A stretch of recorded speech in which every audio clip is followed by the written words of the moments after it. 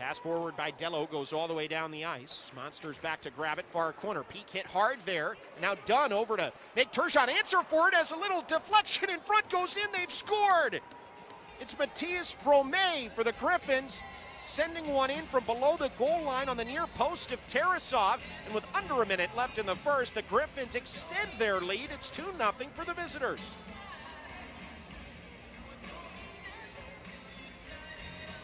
Well, there was a hit on Peak in the far corner of the Monsters' defensive end applied by Turgeon, and then Dunn got in his face.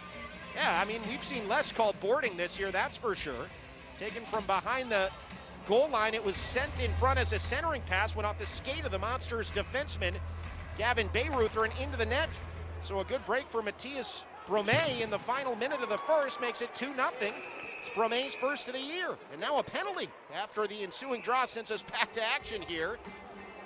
And now Gerbe has gotten a penalty to go with the penalty called on the ice for something he said from the Monsters bench. I think we've got two different minor penalties called here. And now Gerbe made his way over to the penalty box, and now I think he's being escorted back down the Monsters tunnel. As he's having an extended conversation with Matthias Brome. Gerbe's down the tunnel, he's done for the night. What is going on? 36.2 seconds left in the first. 2-0 Grand Rapids after the centering feed turned into a deflection off a Cleveland skate. Brome unassisted at 19-17.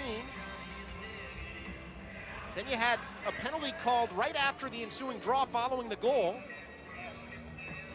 It's Jake Rakuki, the referee, calling a penalty against Nathan Gerbe, and then I think adding a 10-minute game misconduct to Gerbe too, because Gerbe is, after he thought he was going to climb into the penalty box, he went back across the ice and down the Monsters tunnel. Now Rakuki, the referee, is going to go over to Monsters head coach Mike Eaves and explain what this is all about. The penalty on the ice went to Cole Sherwood, though. And so he's going to have the end of the first period and the start of the second period to spend in the penalty box for the Monsters. And indeed, it was an additional penalty to Gerbe. So we've got a minor penalty to Sherwood on the board, a minor penalty to Gerbe, which will be served by Brett Gallant. And Gerbe has received a game misconduct, it appears, because he's done for the night. Unsportsmanlike conduct was the minor to Gerbe, and they must be adding something too because he's done. 36.2 seconds left in the first, and it'll be the second and third power plays for the Griffins coming at once here. So a 5-on-3 man advantage for Grand Rapids, who's 1 for 1 on the power play already.